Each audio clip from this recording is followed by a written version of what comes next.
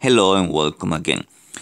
We will talk about another example here of how to compute discrete logarithms using the baby step and giant step algorithm. In the previous video, we saw one example where the number or this number here for z, the number n star is a prime number. In this case, it's not going to be prime. So let's look at the example. So we want to find the discrete log in base 45 of 61 in this group, z98 star. Now, the first thing we have to notice, as I mentioned, is that 98 is not a prime number. But anyway, this group is going to be cyclic. And remember, the reason for that is because in this particular case, 98 is 2 times 7 squared. And whenever this number here is twice the power of a prime, this group will be cyclic. Also, if it is a power of a prime, if it is 2 or 4. This prime number, of course, has to be an odd number. So in this particular case, it has the form that is needed for this to be cyclic. So that group is cyclic. And we can also check that this 45 that is here is also a generator of that cyclic group. Now, there is a particular way in which you can do that. It's also in the sequence of videos, and you can go ahead and review those things if you don't remember how to do or check that this is a generator for this group.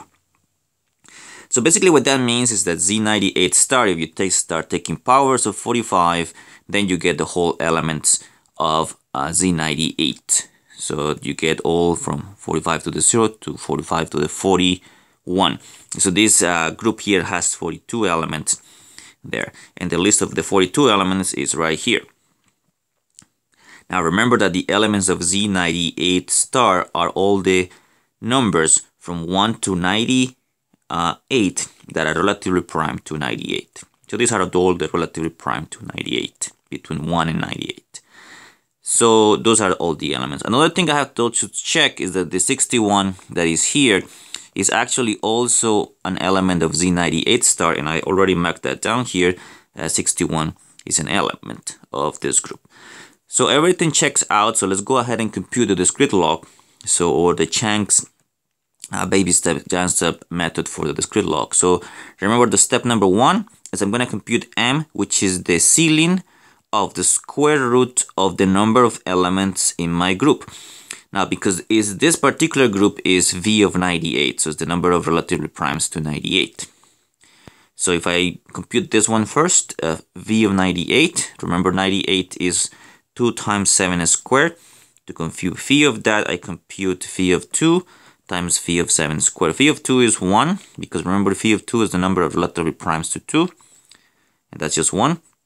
And phi of 7 squared, you can always compute it as this power minus the same power but minus 1 in the exponent. So 7 squared minus 7, which gives me 42, which is the number of elements here in the group. So I have 42, then I take the square root of it, and I take the ceiling of that, and that's going to be my m. So if you actually do the calculation, the square root of 42 is 6.48074. You take the ceiling of that, and of course it gives you 7. So in this case, m is equal to 7. That's step 1 of the baby step, giant step algorithm that we described last time. If you don't remember that, go back to the previous video and watch that first. There's an explanation of that algorithm there too. Alright, so the second step, which is constructing the table, is, remember the table, what it is a pairs of numbers. The first number is xb, which is correspond to the baby step of the algorithm, which is all these xb are just the numbers including 0 up to m less than m. So in this case, it will be from 0 to 6, because m here is 7. So xb will go on from 0 to 6. And in this particular, in the second entry, I'm going to have my alpha, my generator, to whatever the power of xb is here for all these numbers from 0 to 6. So in this case, it's 45. That's my generator. So in this case, I have the table here. So I have xb is the numbers from 0 to 6. And in this second row is 45 to the xb, whatever the xb is, modulo 98. And remember, this is modulo 98 because we are working in the group. Let me scroll all the way back here. This group Z98 star. All right, so if I do all those computations, it gives me all this here. So for example, let's just look at what this 65 here means. This 65 means comes from the computation 45 to the xb, and this xb is 2, and this is modulo 98. So if you actually do this, you get 65. All right, so that's the second step, and this is a table that we'll use for lookup later. So you have to store that table if you're doing this in an algorithm or in the computer. You have to store it. All right, so the third step is to compute alpha to the negative m. So it actually means that I have to compute the inverse of alpha and raise it to this m power. Now in this case, alpha is 45 because that's my generator. M, we found that to be 7. So basically what I mean here is this 45 inverse all to the 7.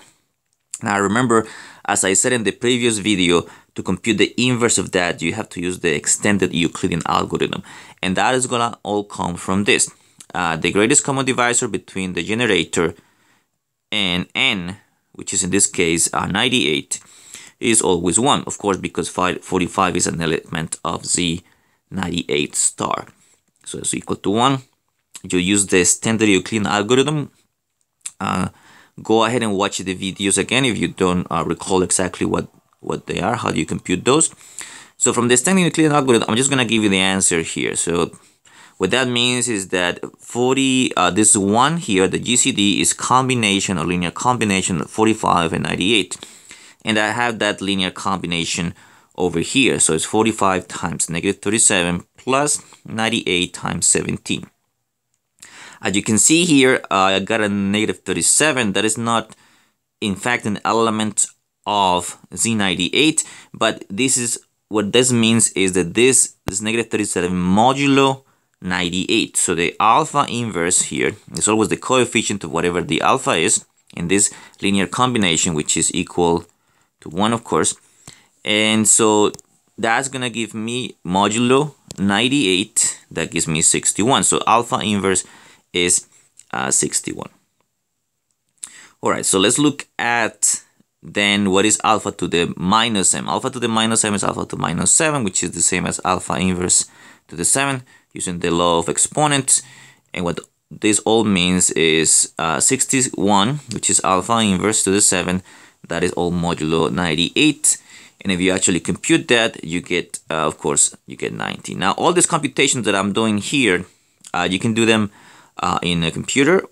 It's usually easier that way, or calculator, because this is gonna be too long to compute by hand. All right, so alpha to negative 7 is 19. So that's one of the things I needed to do. The next thing I needed to do is step number 4, which is beta times alpha to the minus m xg, where this xg runs from 0 to m minus 1. M here is 7, and so that will be up to 6. Beta is that number that I'm trying to calculate the discrete log of. This alpha that is here is my generator, and already compute this one here. So this xg is just this index that is running from 0 to 6 in this case. And we do this computation until we get that this number appears in the second row of our table. That's exactly what we did in the previous video. So what is all this beta times alpha to the negative m xg? Now beta is the number that I'm trying to find the discrete log of in base 45, which is 61 in this case. Alpha to the negative m in this case was 19. As you can see here, this is 19. So that's the number I have here. That's 19. X to the g modulo 98, because we're working in the group Z98 star. And this xg runs from 0 to 5. So I start doing these computations until this guy gives me an element of the second row. And I make a note of what was the xg that produced that element. So I already did my computations here. So 61, start with xg equal 0.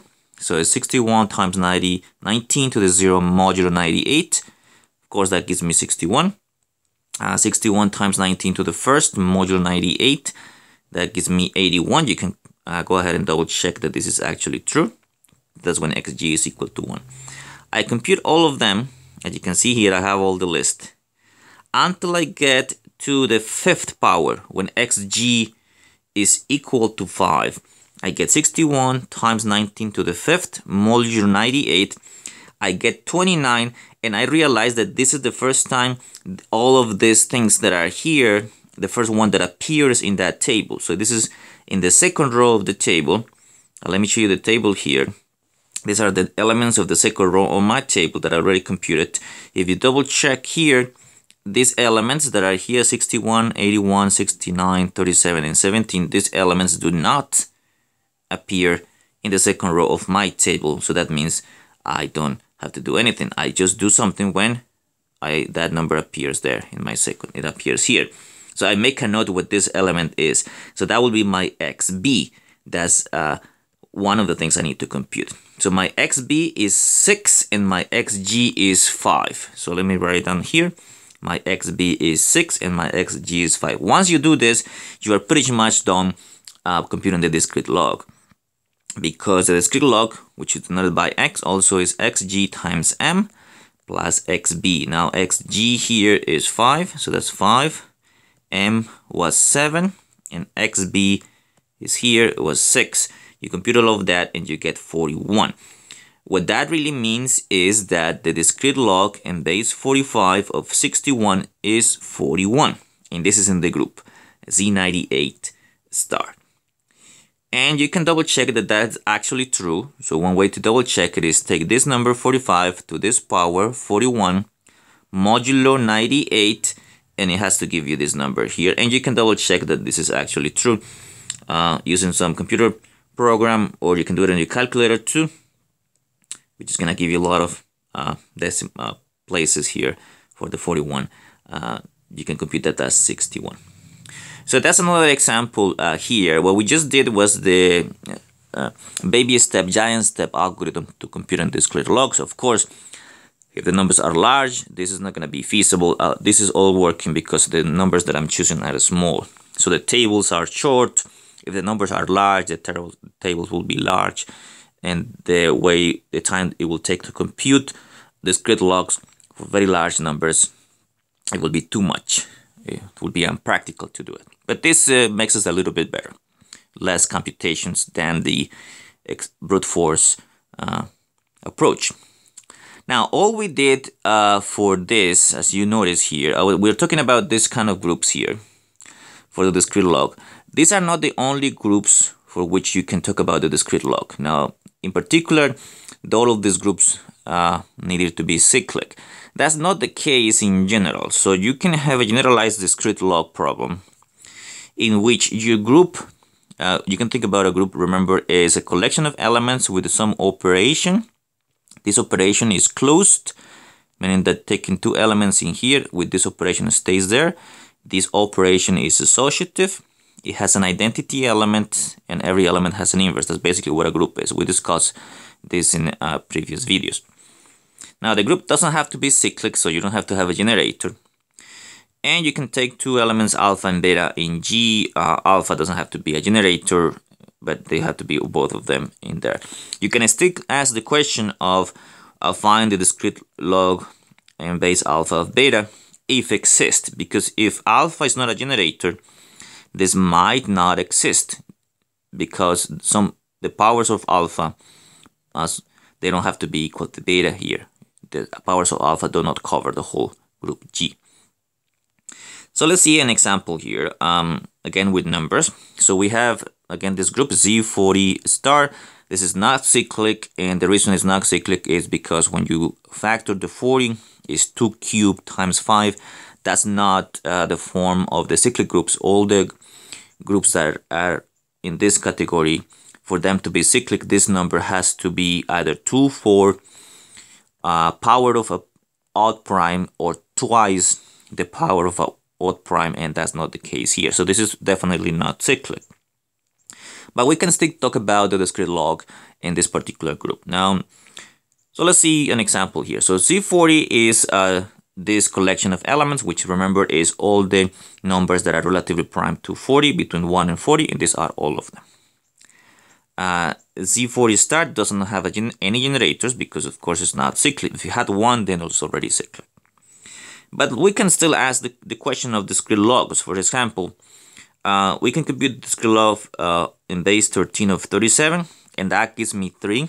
And the reason for that is because 13 to the cube power modulo 40 is equal to 37. Now, in this case, I cannot apply the giant step. Well, you can just apply it, but you won't get an answer as easy as the ones when it's cyclic. The reason I know this is because I already did this one first. So it's 13 to the cube modulo 40. I find out what that is, and so I'm realizing that the discrete log on base 13 of 37 is 3. If you apply the baby step giant step algorithm for the second one, you won't get an answer there because it doesn't exist. That discrete log doesn't exist. There is no power of 13 that gives me 19 in Z40 star. That doesn't exist. So there's no solution to that problem. And that is the generalized discrete log. So the generalized discrete log doesn't have to be in cyclic groups. They might not exist, but you can still talk about them. That's all. That thing that I just mentioned here, the generalized thing, is not what we use in cryptography, at least for the Diffie-Hellman key exchange. We do that in groups of cyclic type, and more specifically ones that have come from prime numbers. So, but just to mention, just to give you the idea that this doesn't have to be all in cyclic groups. Alright, so that's basically all I have to say about the discrete log problem. I hope all of this was clear. This is also a preparation for the Diffie-Hellman key exchange that we're going to talk about in the next videos. So all these concepts that we learn here, we'll use them later for that Diffie-Hellman key exchange. So I'll stop the video now, and I will see you in the next video.